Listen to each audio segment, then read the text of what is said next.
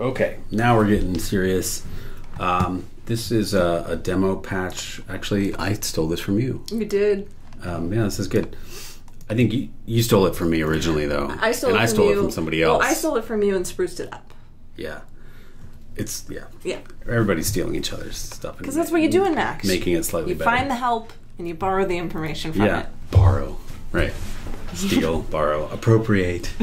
Reuse. Reuse, yes. You recycle. Remix. Repurpose. Yes. All these things.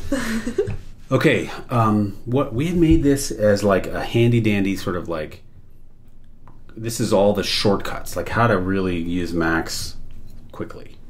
So there's some objects that are so common that you use so often that they've mapped them to single letters on the keyboard that all you have to do when your patch is unlocked, all you have to do is hit that key and it instantiates that object. So first, what do I mean by lock and unlock? I was just going to start there. Go for it. You do it. No, okay, fine. Lock and unlock, right? So when your patch is locked, you can use it, you can do things with the stuff, but when it's unlocked is when you can edit and change it. So what I'm getting at there is that, let's say the patch that we're looking at right now, if it's locked, I can click on the button, I can click on the toggle and turn it on and off, but I can't move those things around.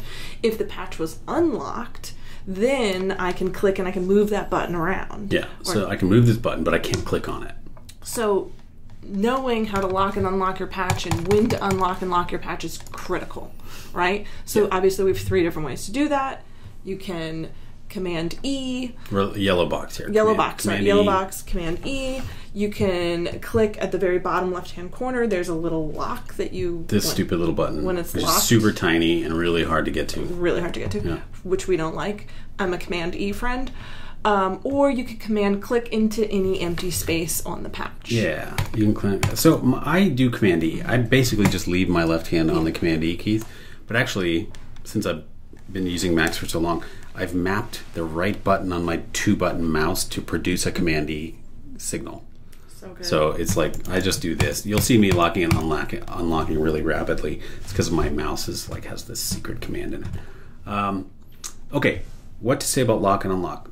It's not the same as stop and go. No. The patch is running regardless of whether it's locked and unlocked. It's more like edit and use, right. It's like, I think lock and unlock is pretty good. Yeah. Lock and unlock. Okay. So patches are always like locked or unlocked. They're always running though. Okay, so what are some really important objects? The B key will create a button. The button generates this bang message that we've talked about. It's sort of, you'll make lots of buttons in every patch. I can't imagine a patch that doesn't have a button in it. Right. Okay. Toggle, I can definitely imagine patches that don't have toggles. Yeah. But a toggle just lets you turn something on or off. And it's weird, toggle is actually like literally creating a 0 and a 1. The number 0 and 1. So on the computer, 1 typically means on, 0 typically means off. And so a toggle generates a 1 or a 0. And if you were to pipe toggle into like the print window, you would see it's actually producing a 0 and a 1. Right now it's not connected to anything, but it's graphical. It's got this X that lights up when you're toggled on and off. You'll use toggles all the time. Every programming language has some sort of commenting ability or a way to leave text that doesn't really do anything. It's just like it's just a reminder or some kind of note. So C creates a comment. So like I can hit the C key here and it just generates this comment that I can type into. N creates a new empty object. It's just a blank object. You have to specify which object by typing its name in. F creates this floating point number. Floating point means decimal point. I creates an integer number box with no decimal point, right? Just whole numbers. S will create a slider. A slider just has a range. In this case, I think it defaults to 0 to 127. So, and you can click and interactively sort of move that slider around.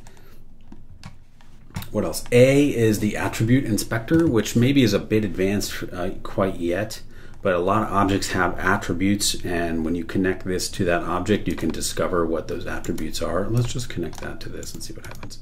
Oh, yeah. So there's all these attributes to this well, ezdac number object, but okay, let's move on. I think this we're is going to come back weird. to yeah, we'll come back to the attribute We'll come back inspector. to Yeah.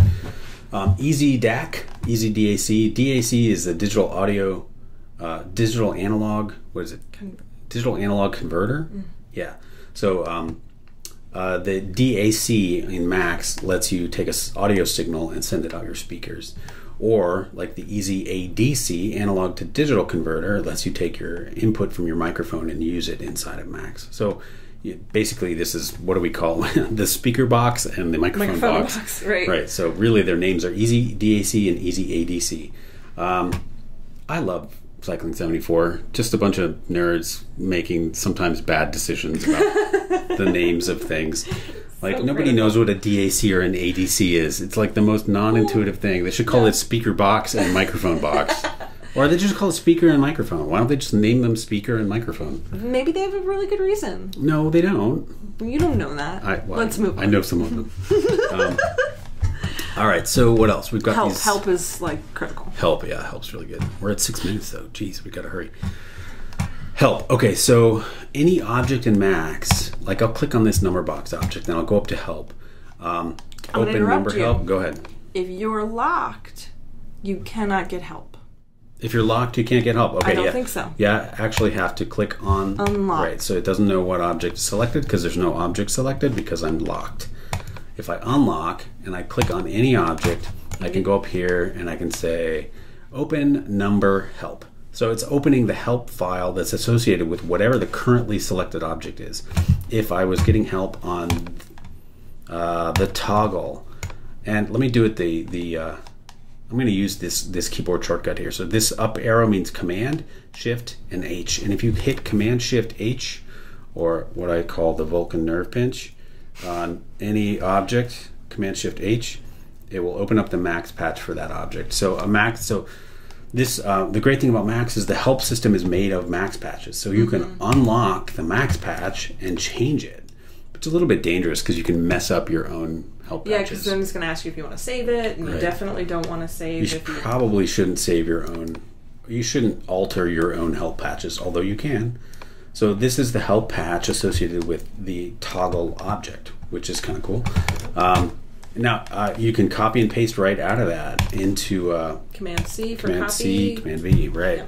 And that gets us to this next thing here, Command C and Command V. So any part of a Macs patch, you can like take this part here, Command C, copy it. You can Command V, paste it, and then you can just put it somewhere else. And I'll delete that. So Command C, Command V. You can copy your entire Macs patch and paste it into a different patch.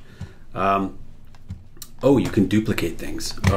If you Option drag on something, you just make a copy of it, which is really useful when you want to make lots of copies of something.